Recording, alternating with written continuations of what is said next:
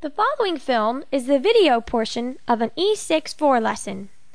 E6-4 is the computerized curriculum designed for homeschools, Christian schools, family worship, Sunday schools, and church Bible study groups. For more information, visit the website at www.e6-4.com.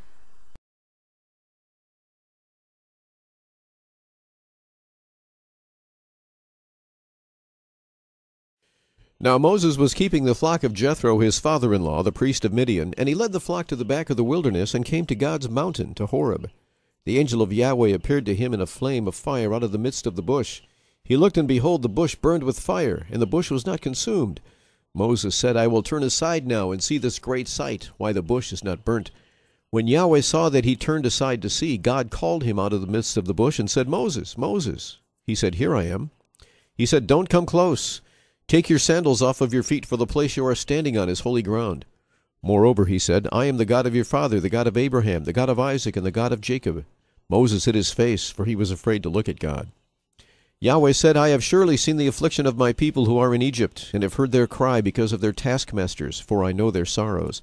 I have come down to deliver them out of the hand of the Egyptians, and to bring them up out of that land to a good and large land, to a land flowing with milk and honey, to the place of the Canaanite, the Hittite, the Amorite, the Perizzite, the Hivite, and the Jebusite.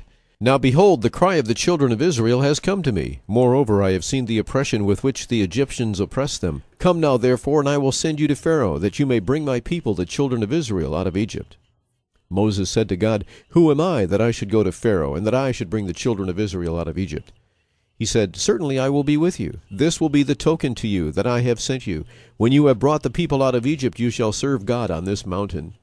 Moses said to God, Behold, when I come to the children of Israel and tell them the God of your fathers has sent me to you, and they ask me what is his name, what should I tell them?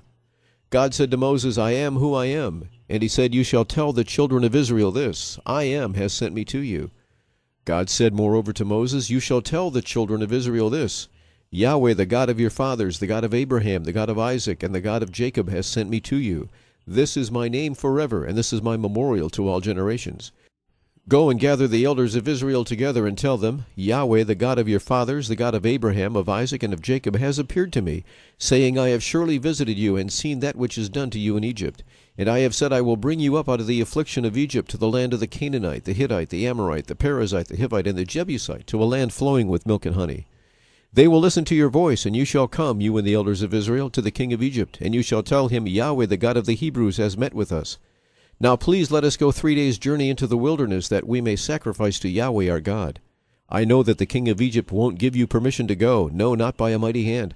I will reach out my hand and strike Egypt with all my wonders which I will do in its midst, and after that he will let you go. I will give this people favor in the sight of the Egyptians, and it will happen that when you go, you shall not go empty-handed. But every woman shall ask of her neighbor, and of her who visits her house, jewels of silver, jewels of gold, and clothing. You shall put them on your sons and on your daughters. You shall plunder the Egyptians.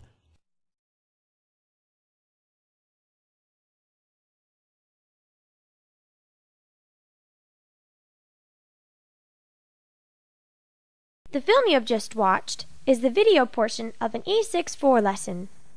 E6-4 is the software curriculum that provides education with a strong biblical worldview.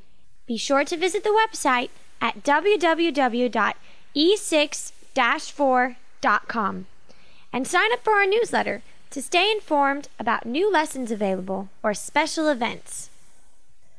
One of the many features of E6-4 is the student-directed learning mode, where the student is free to choose from dozens of lessons in over 20 categories, including math, reading, history, science, and the Bible. Another feature is the father-directed learning mode, where a father or classroom teacher can create an individualized lesson plan for each student, and the software will teach the student one section at a time, keeping records of his progress. A third feature is the family worship mode, which is ideal for family worship, school chapel services, family Sunday school classes, or church Bible study groups. Once you set up your lesson plan, this mode offers instruction and catechism, one lesson section at a time.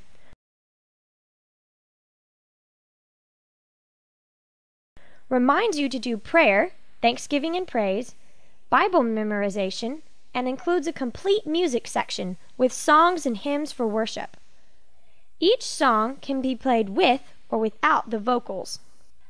Another E64 feature is the competition mode, where you create a lesson plan and the program randomly selects question sets from the lessons to create a fun and exciting competition, which can be as small as the competition our family does every day in our daily family worship, to as large as the Southeast Bible competition we conducted with multiple rounds and prizes, including a new laptop computer and tickets to a major theme park. Another feature is Apples of Gold, a computerized parlor game for more advanced students, where two clue givers devise clues to help their teams come up with a phrase from the Bible. To purchase the E64 software, visit the website at www.e6-4.com. To schedule the Homeschool Advantage to come to your church or homeschool conference and teach your people how to use computer software to build strong biblical households, contact Captain Bret at 678-570-2195 or email terabenth@inbox.com.